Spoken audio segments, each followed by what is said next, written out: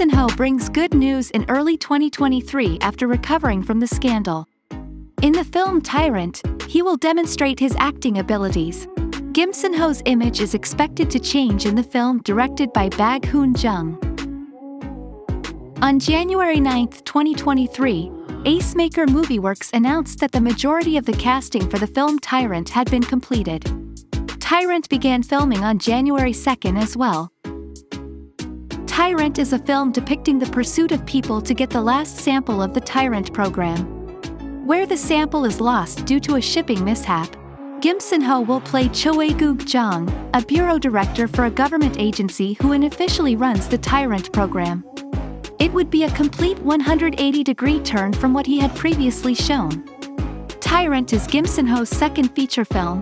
Previously, he appeared in the film Sad Tropics, which was also directed by Baek Jung.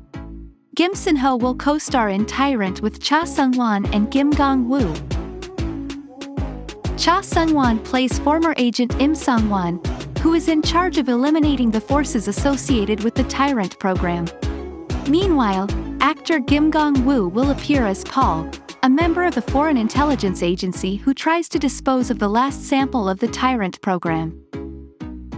Baek Jung, the director, is best known for his work on New World, VIP, The Witch, Night of Paradise, and Sad Tropics.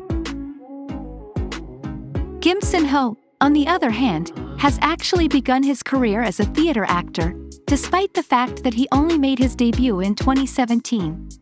He became well known for his role as Han Ji-pyong in the drama series Startup. Then came his most recent drama, Hometown Cha-Cha-Cha, which just finished airing.